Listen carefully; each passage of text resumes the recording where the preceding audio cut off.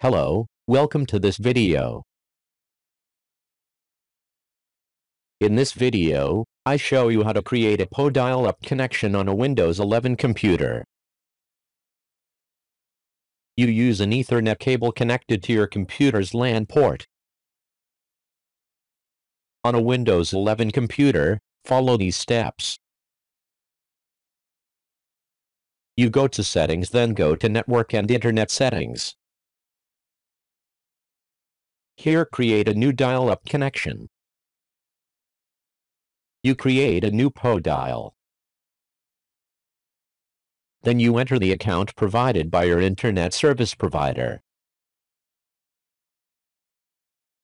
Once completed, click Connect and begin establishing a connection to your internet service provider.